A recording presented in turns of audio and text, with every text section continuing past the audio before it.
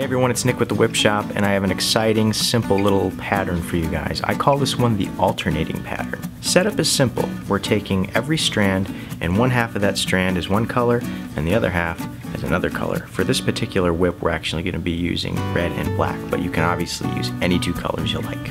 Now, like many other plaiting patterns in herringbone, this one's kind of neat because if you look straight down on top of it, we're getting this alternating pattern, which is the whole purpose of the video. But if we turn to the left 90 degrees or the right, we can see that both sides have a chevron pattern. So it's sort of like you're plaiting two in one. So with that being said, before you keep going, please do hit that subscribe button because there's a lot more videos just like this one on the way. Also, please do check out my Patreon page for Nick's Whip Shop. So sit back, relax, and enjoy the tutorial. Hope you guys learned something. So I have all of my strands here. What I'm going to do is separate 4 and 4. Doesn't matter which ones, as long as I have 4 strands in one hand and 4 strands in the other. I'm going to set these aside for now. We're going to tie this on like we do every other whip.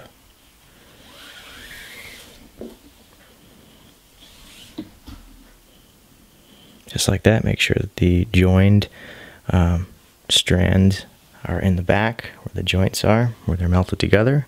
Next, we're going to take our other 4 strands, and whatever color we have on the left-hand side here, we're going to feed in the opposite color. So black here is going to be on the bottom left, so I'm going to feed red in. And this is a really fun, easy pattern to set up. All the strands are going in. Close that off. Like that.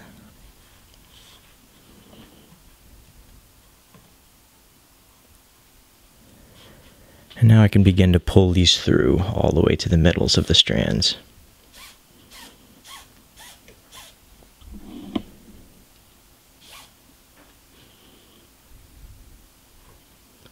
And there you can see is the area where the 2 strands are melted together. And we'll start with the next strand.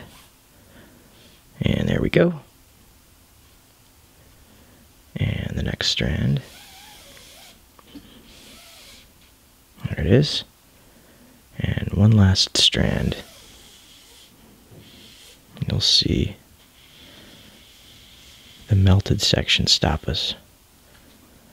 Getting a little twist in there. Right there. So I'm getting ready to plait this handle, and I'm going to do so in a 2-strand side-by-side diamond plait, taking 2 strands and plaiting them at the same time. Now it's important to make sure that as you're plaiting the handle, you don't lose this orientation that you see right now. So whatever order the strands are in, do your best to keep them that way. So I'm going to plait this handle. I'll show you a little bit of this pattern. Under 2, over 2. Under 2, over 2.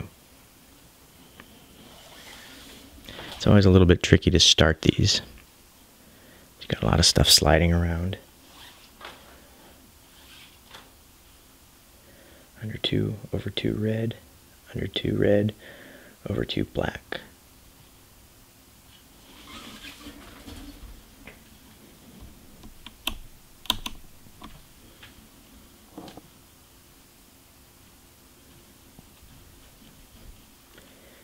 And pointing to the upper right, 2 black strands together. We're going under 2 red, over 2 black, under 2 black, over 2 red. Now notice here, I'm trying to keep all of my strands in order.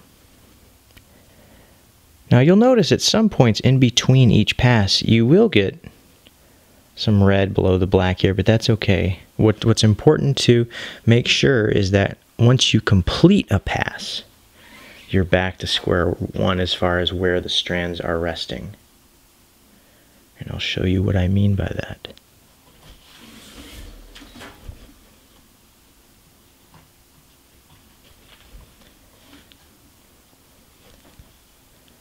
We're already looking good. See, things are still organized.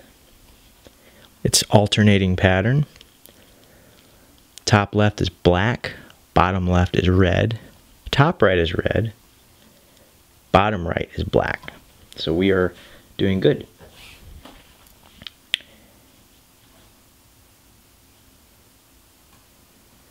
Like I said, you don't have to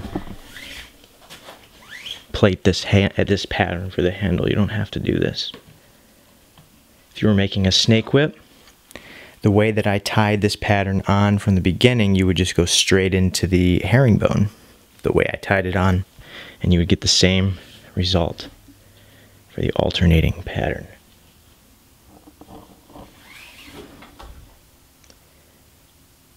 Under red over black, under black over red. So I'm going to keep this up and just make sure that as you're working your way through this pattern, you're frequently stopping and just making sure that everything is according to the way it should be. So I'm going to go down to the transition and we'll get into the actual pattern of a herringbone alternating 16 plait. Alright, I've just finished plating the handle for this bullwhip. Now it's time to transition over to our herringbone pattern, but before we do so, we just want to make sure that the sequence is the same as it was when we tied on the strands, meaning that we have on the upper left our one color, which is red, and the upper right we have the other color, which is black.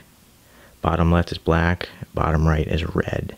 So you can see we're already alternating. We are ready to go into our herringbone. Under 4, over 4 on both sides.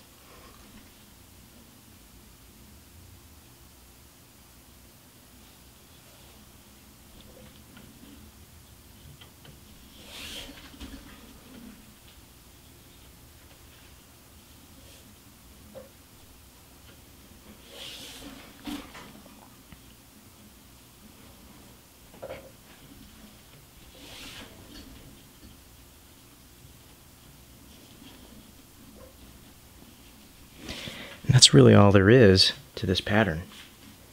It's very easy to set up. It's a very eye-catching pattern.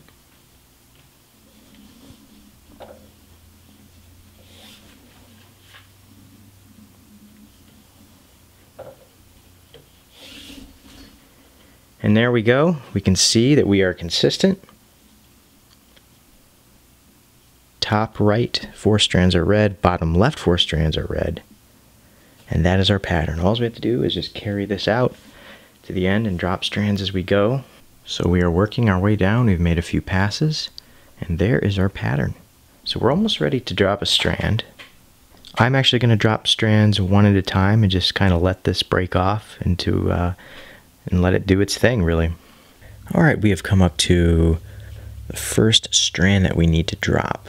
So giving our strand one last pull, and we're going to be tucking it underneath our other strands.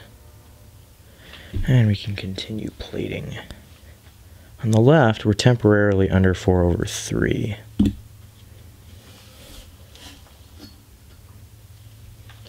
On the right, we're still under 4 over 4, temporarily.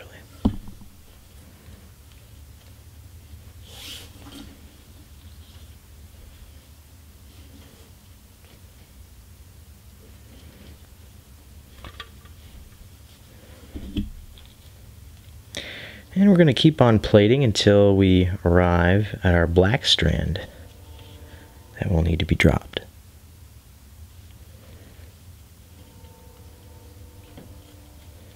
Excellent. Plait a couple more strands over that dropped strand before we cut it.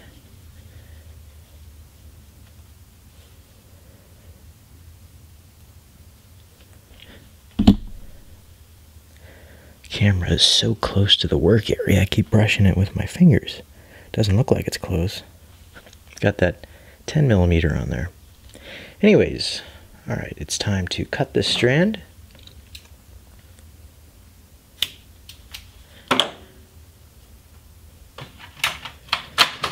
And we're going to melt it and fuse it into our belly beneath. And my lighter is on the ragged edge of running out. of butane. Alright, tuck that right in there. And we're going to keep on going. Now we can completely cover up that dropped strand.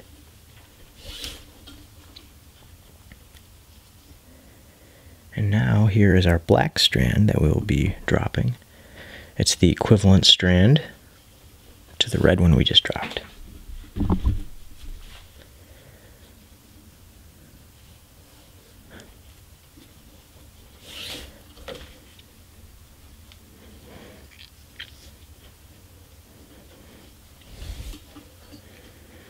There he is, right there. Continuing to plait.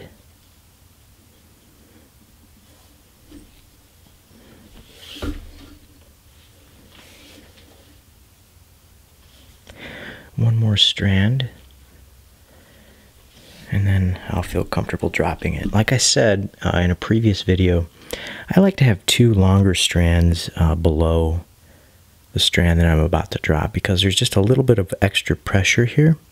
So when I give this its last pull and tuck it underneath to the belly below into its final resting place, I have these two strands right here that are applying pressure, so I don't have to worry about it coming out. And now we're plating under 4/3, 14 plat on both sides. Guys, that's it. It's as simple as that. Carry this pattern all the way to the fall hitch. Drop strands simultaneously if you choose to, or one at a time like I'm doing here. And that is all it is. Thank you guys so much for stopping by and watching this tutorial. I've got many more coming. Once again, please do hit that subscribe button because it really helps the channel. Appreciate you guys. I'll see you in the next one. I'm going to be making a video soon about my wood that I received in the mail from bellforest.com. I've already made this handle. This is Wenge wood. It's her favorite. It's probably my favorite too, so that video is coming soon.